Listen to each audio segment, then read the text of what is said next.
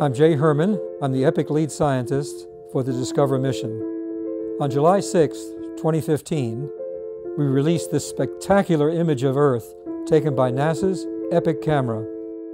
Now, we assembled more than 3,000 images captured by EPIC into a time-lapse sequence that shows a year in the life of our planet.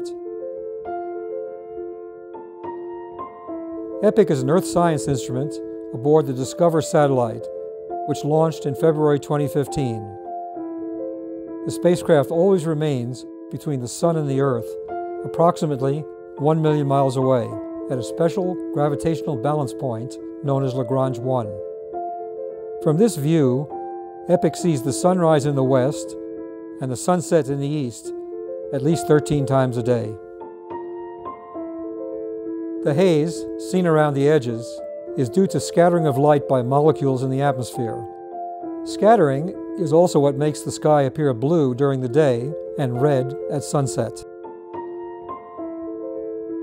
The colors shown are our best estimate of what a human sitting at the location of EPIC would see. EPIC takes at least one set of images about every 2 hours. The camera records each set in 10 different wavelengths. At least 3 separate wavelengths, red, green, and blue, are combined to produce this color view.